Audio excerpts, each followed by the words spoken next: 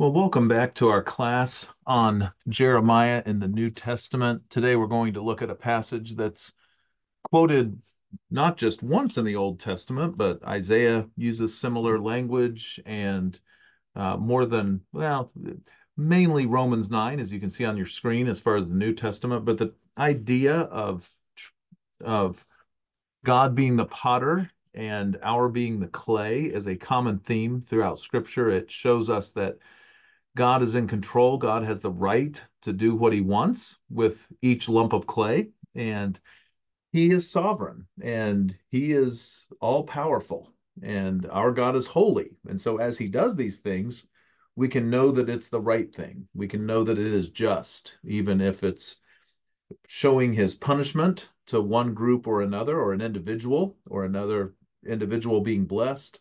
All of it is God's right. And again, he's going to do things that are appropriate. He is never going to do something that is inappropriate. He's never going to do something that's wrong. And so when we look at passages like this, we can have great confidence that he, as the holy, sovereign, all powerful God, is going to do the right thing. It's actually, to some, it may seem a little harsh or a little unfair, but for one who is in Christ, this is a very comforting thing that God is in control and that he can mold us as he knows is the best way to mold us. And so let's enjoy these passages today. I did a presentation some years ago, um, maybe over 5 years ago now, and on this. And so I've included some of the slides from a presentation when I was doing grad work and some interesting things about pottery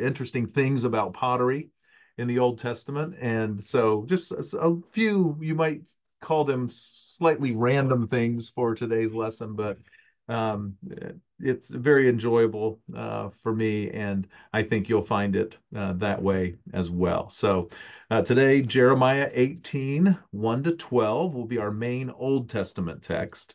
And then our main New Testament text will be where Paul is writing to the Romans and says the same thing. He's basically talking about what we read about in Jeremiah 18, and that'll be found in Romans 9, verses 19 to 29. So next week will be the halfway point through this class, and it's amazing how time continues to move. But let's look at our main text for today, Jeremiah 18, verses 1 through 12. The word that came to Jeremiah from the Lord: Arise and go down to the potter's house, and there I will let you hear my words.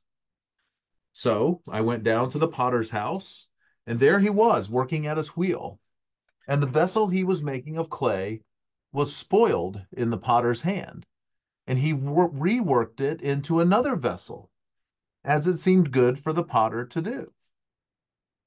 Then the word of the Lord came to me: O house of Israel, can I not do with you as this potter has done, declares the Lord? Behold, like the clay in the potter's hand, so are you in my hand, O house of Israel. If at any time I declare concerning a nation or a kingdom that I will pluck up and break down and destroy it, and if that nation concerning which I have spoken turns from its evil, I will relent of the disaster that I intended to do to it. And if at that time I declare concerning a nation or a kingdom that I will build and plant it, and if it does evil in my sight, not listening to my voice, then I will relent of the good that I had intended to do to it. And so let's pause here before we read verses 11 and 12 to note a few things. As we've already noted in this study, a lot of times Jeremiah does something very physical to illustrate a point. Here, he's not the main worker in this, but God does have him go to the potter's house, and he observes the potter and observes the potter working on his wheel. We'll actually look at a couple archaeological. We'll see an actual potter's wheel from this time in history that they've unearthed. Very interesting. But so Jeremiah actually physically goes to the potter's house. He does this, and of course, the potter is the one working. And the potter, something gets messed up with his clay, and so he reworks it into something different. And what God is saying is that he can do this. This is okay. The word in here that the ESV translates relent is the same word for repent.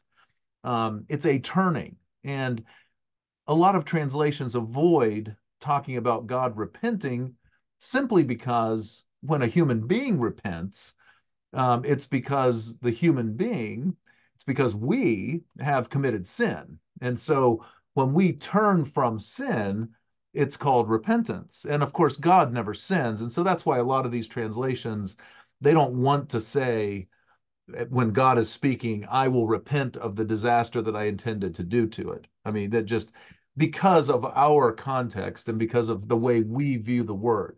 And I think that's appropriate. I think that's great. And the ESV could have said, I'll turn from the disaster that I intended to do to that group of people, that nation. And it would mean the same thing. What God is saying is very clearly is that if a nation is going down a terrible path, if they are evil and God has determined to destroy them, but they turn from that, they repent from their evil, then he'll change. We see that with Jonah when he went to Nineveh and the people there, to Jonah's dismay, the people there repent, they pray, they fast, not just the people, but the animals. And God turns back from the evil he was going to do. Now, Jonah couldn't stand it. Jonah wanted God to destroy Nineveh, and God did not do it. And Jonah even says in the end, I knew you would do that. I knew you were a compassionate God. Um, and that's why Jonah didn't want to go. Really, really a bad attitude in Jonah.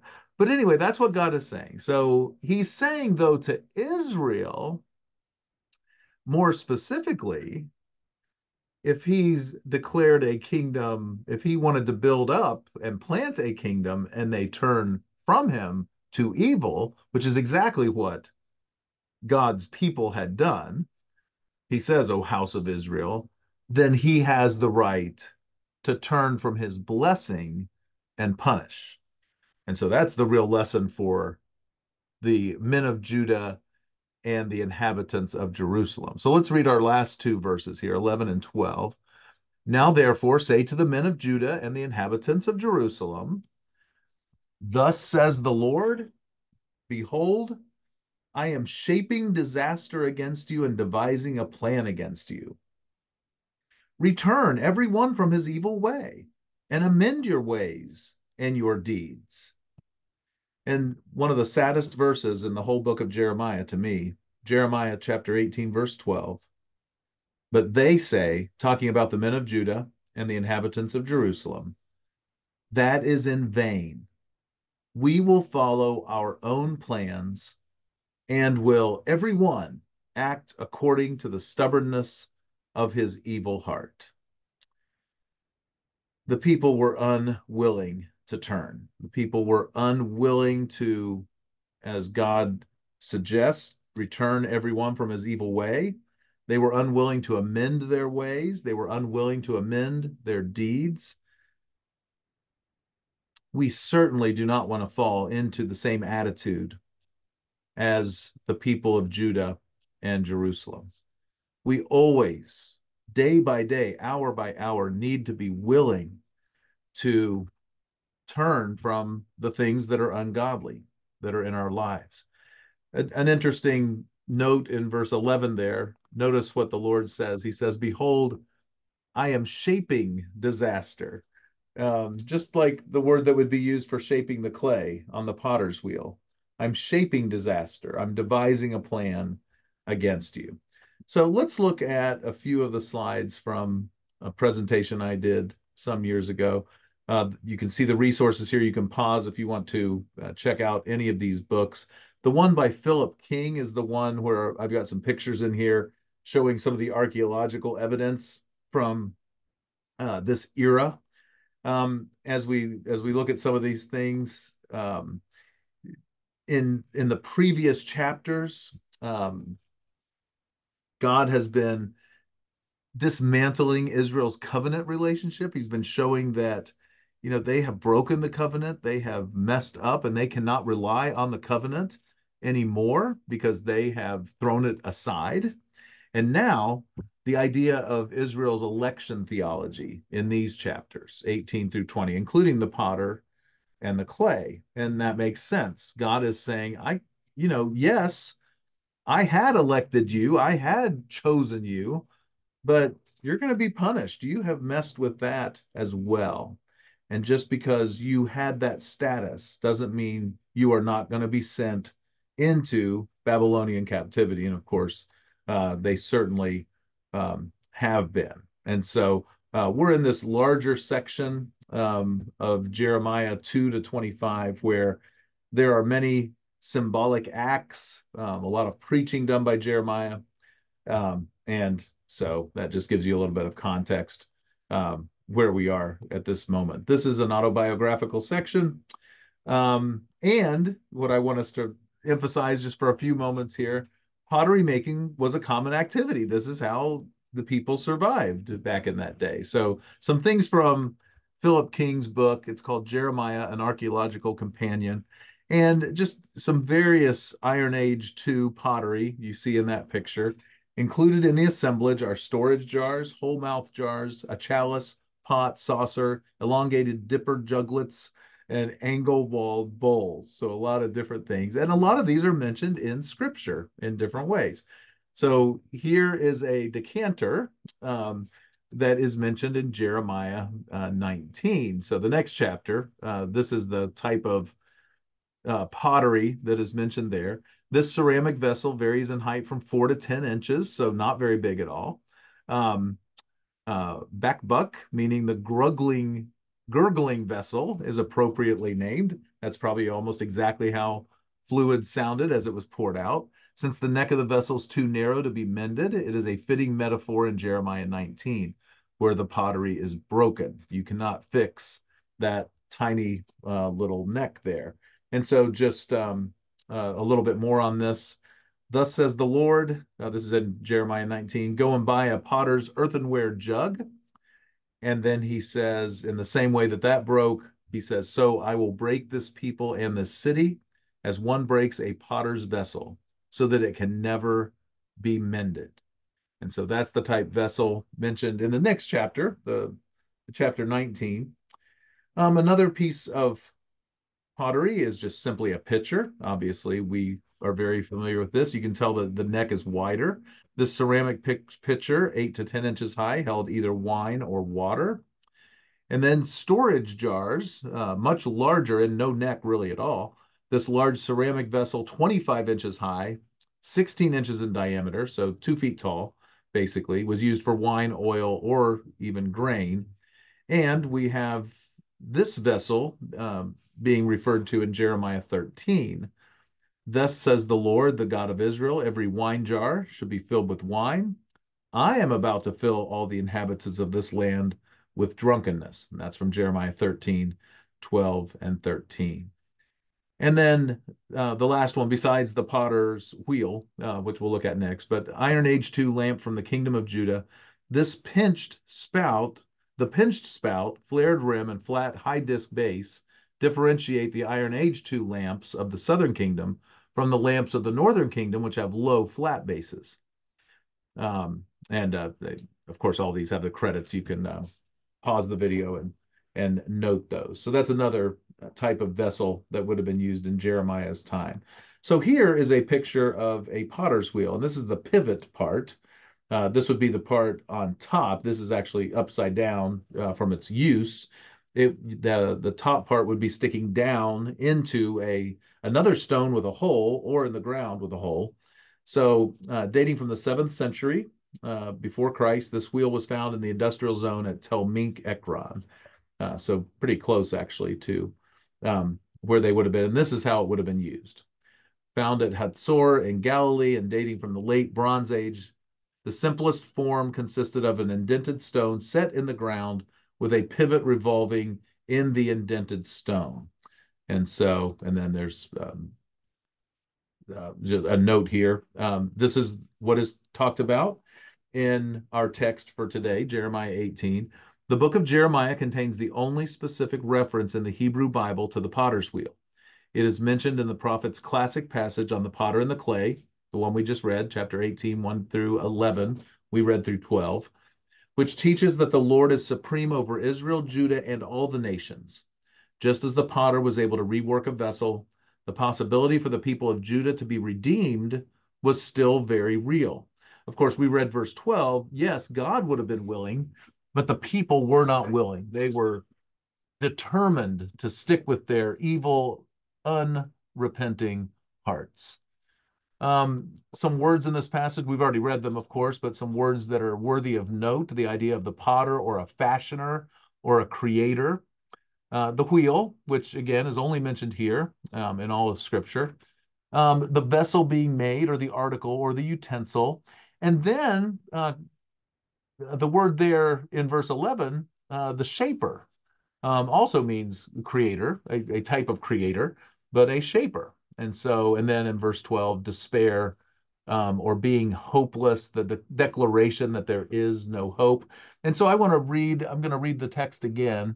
And of course, you can ignore the Hebrew on the right, but just some of these words of of importance are highlighted.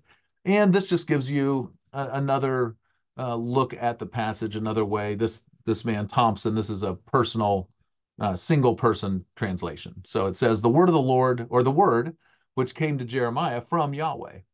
Go down at once to the potter's house, and there I will tell you what I have to say." So I went down to the potter's house, and there he was busy at work on the wheel. Whenever a vessel he was making from the clay was spoiled on the potter's hands, he would turn around and fashion it into another vessel according to his liking. Then the word of Yahweh came to me. Can I not deal with you, O house of Israel, as this potter does? Yahweh's word. See, like a clay in the potter's hands, so are you in my hand, O house of Israel. At one moment I may threaten to uproot a people or a kingdom, to break it down and to destroy it. But if the nation against which I have spoken should turn back from its evil way, then I would think better of the evil which I had in mind to do to it. And so here's another way to avoid talking about God repenting. And this is fine. I think the ESV saying relent is good, but here it says, then I would think better of the evil which I had in mind to do to it. In other words, I'm going to reconsider. All these things, of course, are ways of looking at God which help a human being to look at God. And these are God's words, so there's no weaseling around them. But the bottom line is God does know ahead of time what is going to take place. And so all of it has a little bit of a way of looking at things that isn't quite the way God would be looking at it. His ways are above our ways, his thoughts above our thoughts. Anything we read about him, they are true things. They are part of his character, they are truth, but they are put in a way that a human can understand. And so it's always just slightly, it's not going to be exactly the way God is. Again, true stuff, but God is God, and we are who we are. And these things are written in a way so that we can have understanding. At another moment, Jeremiah continues speaking the words of the Lord. At another moment, I may declare my intention to build or to plant a nation or a kingdom. Hence, I mean, or that's what he had in mind for both the northern and southern kingdoms as one kingdom at the beginning, his people. But if it should do evil in my sight and not obey my voice, I would think better of the good things that I said I would do for it. Now then, say to the men of Judah and to the inhabitants of Jerusalem, this is what Yahweh has said.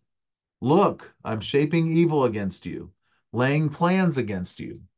Turn back then, every one of you, from his evil course. Reform your ways and your doings. But they will reply, it is no use. We will follow our own plans, and each of us will carry out the stubborn intentions of his evil heart. Woe is what we need to say to that. May none of us who hear this lesson live or hear it later, may none of us ever determine that God speaking to us is of no use. May none of us ever get to this point where we say, you know what, God, you can say everything you want to say, but we're going to follow our own plans and we're going to carry out the stubborn intentions of our evil hearts.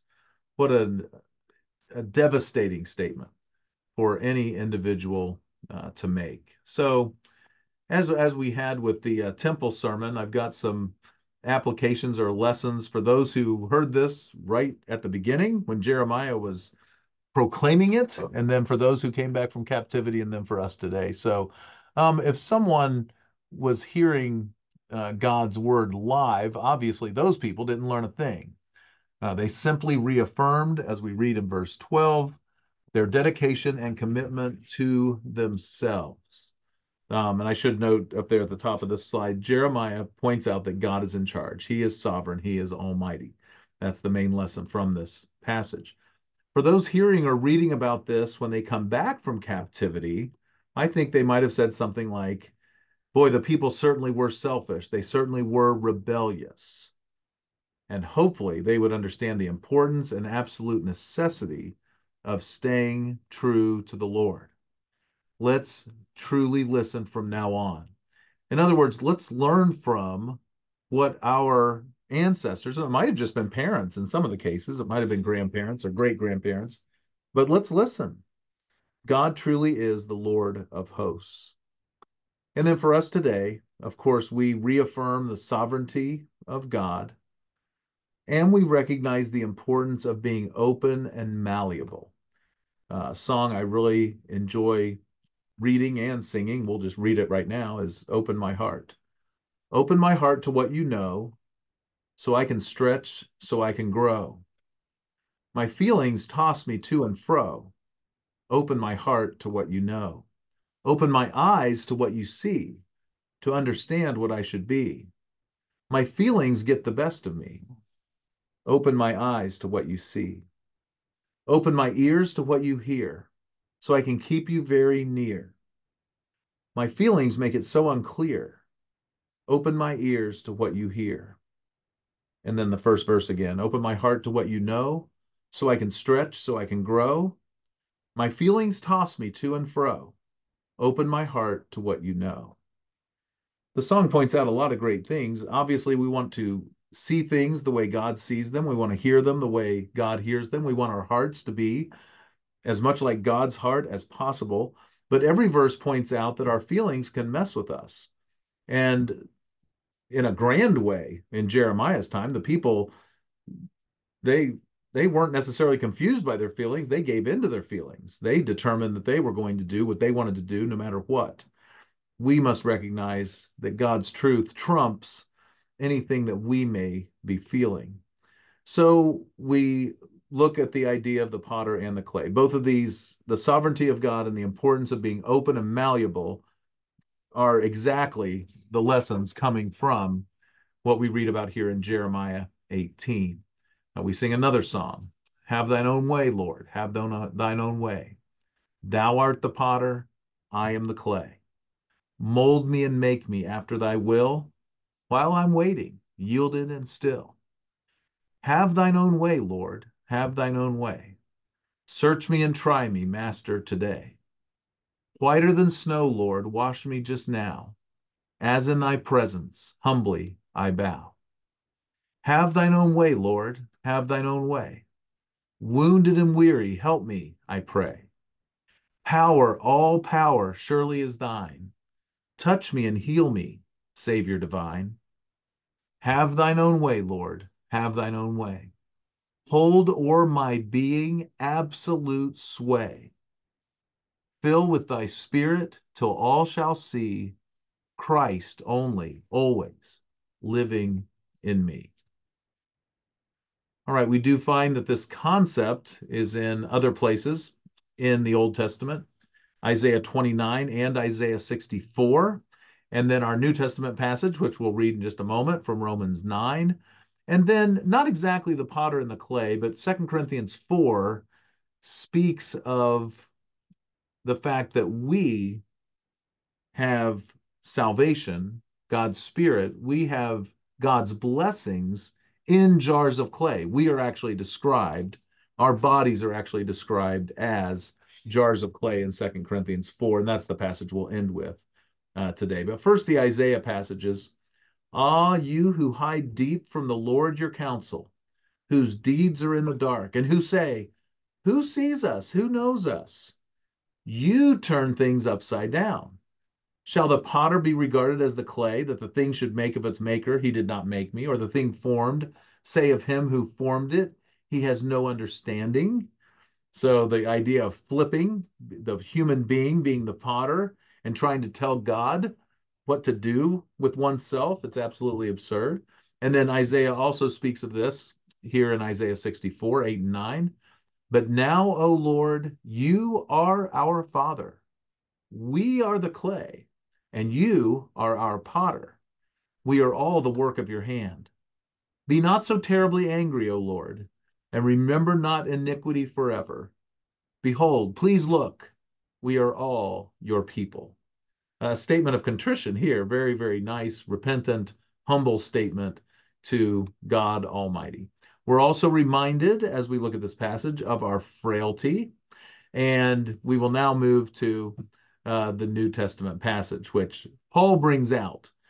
And the heading in the ESV Bible is that God has a choice, and it's his sovereign choice. All right, let's just take a look at it.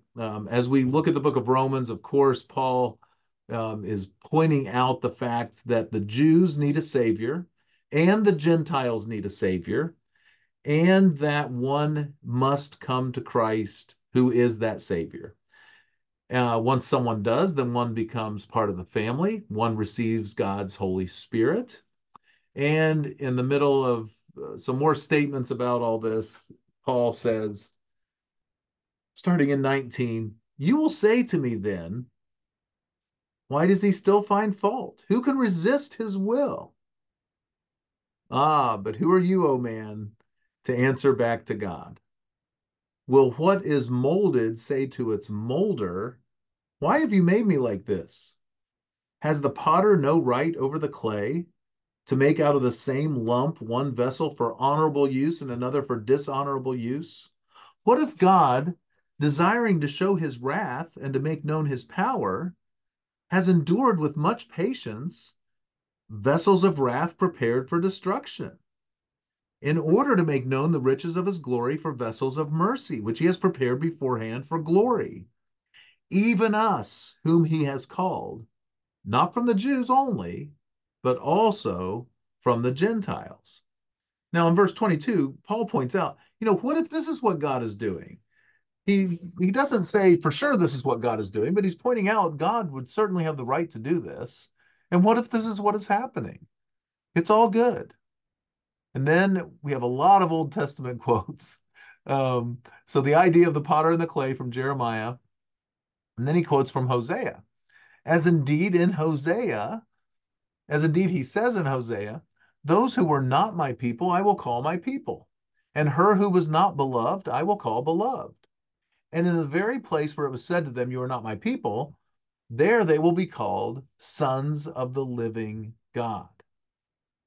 And Isaiah cries out concerning Israel, though the number of the sons of Israel be as the sand of the sea, only a remnant of them will be saved. For the Lord will carry out his sentence upon the earth fully and without delay. And as Isaiah predicted, if the Lord of hosts had not left us offspring, we would have been like Sodom and become like Gomorrah. God is sovereign, and God has the right to do with the clay as he desires. Again, as we said at the beginning, the confidence we can have and the comfort is that God does things according to his compassion and his grace and his wrath and his justice, but always holy, always the right thing. And so if we are in Jesus Christ, we can have confidence that he is molding in a way where we will end up in heaven.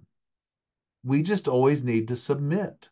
We always need to be humble before our God. So as we close out for today, let's go back to Jeremiah 18 and let's read the rest of the chapter. So he continues with this. The idea of the potter and the clay, or at least that theme, is throughout the whole chapter of Jeremiah 18. We've read verses 1 through 12 so far. We'll look at 13 to 23, and then we'll jump to that Second Corinthians passage that I mentioned previously. So Jeremiah 18, starting in 13. And remember what was said in verse 12. The people said, you know, God, you can keep trying, but we're going to do what we want to do. Bottom line. So then 13.